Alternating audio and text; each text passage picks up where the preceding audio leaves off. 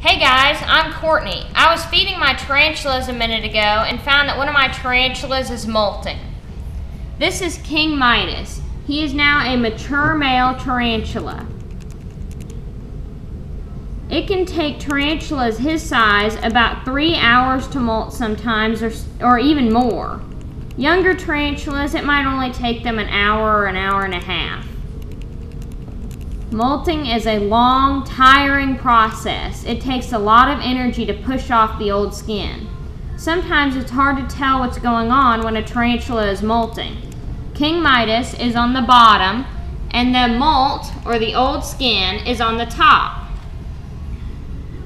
When a tarantula molts, it has brand new skin, and its new skin is very fragile and soft. Its fangs are white for about a week after it molts, until they harden. You want to wait about a week after the tarantula molts before you feed it, so that it doesn't accidentally break its fangs on its prey.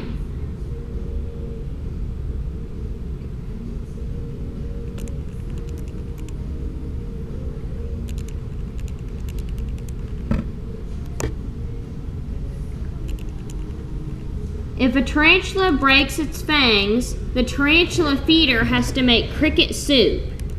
You make cricket soup by smashing up crickets with a little bit of water. You then feed the cricket soup to the tarantula with a syringe.